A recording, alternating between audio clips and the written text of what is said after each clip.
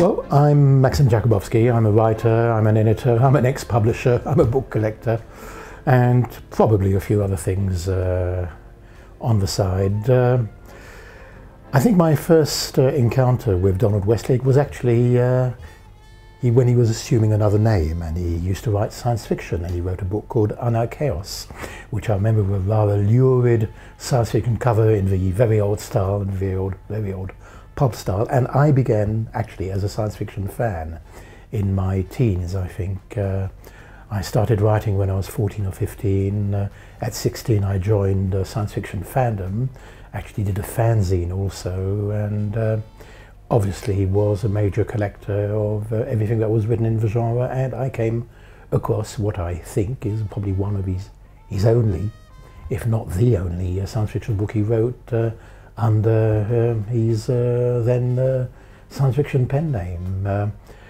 Obviously I didn't know it was Westlake, so and the book is probably still on my shelf somewhere, even though I haven't read it probably since I was 17 or 18.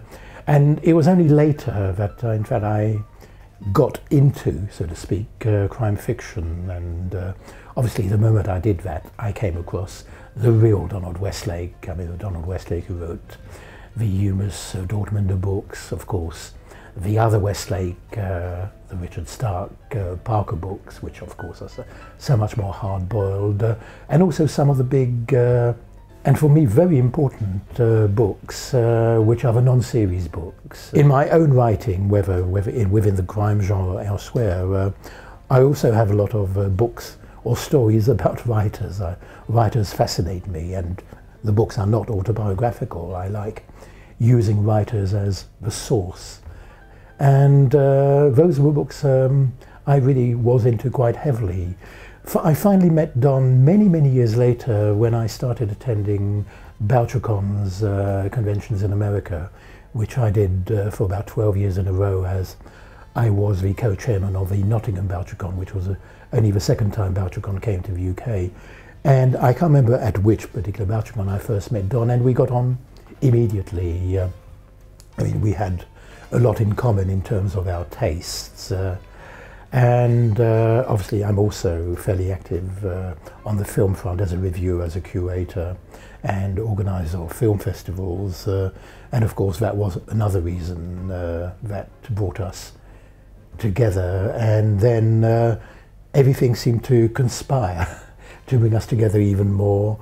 I came across his long novella Ordo at a time when I was commissioned by a British publisher to do a new collection of pulp fiction, and I wanted some modern examples of pulp fiction, and for me Ordo was such a lovely story, so I included it. And I think 1 year later we spent quite a bit of time together for the first time at a film festival in Italy where The Grifters was being shown for the first time.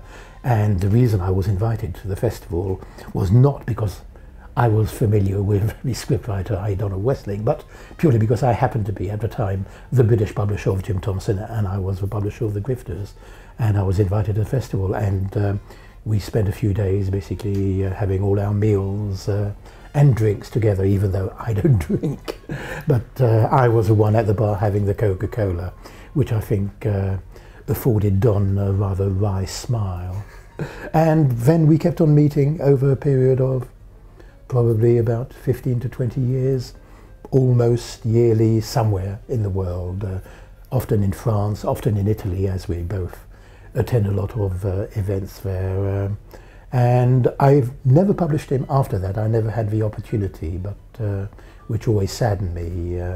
But I always found it very difficult to convince my accountants in various publishing houses that one could start publishing more Donald Westlake, or actually the Richard Stark books, because obviously by then there were so many in the backlist, and one couldn't just take one book at random. So that's been one of the sadnesses of my relationship of sorts with Don over the years. And on a few occasions I've done interviews on stage with him at London's National Film Theatre, now as it's known, the BFI South Bank. We had some wonderful impromptu conversations on stage, and then answering questions from the audience. And I knew that the wonderful thing with Don is, apart from obviously his wonderful qualities as a writer and of course as a wonderful person was if you had him on stage and you were doing something formal, all you had to do was in a way press that invisible button and the anecdotes, these wonderful anecdotes and lessons about life and about writing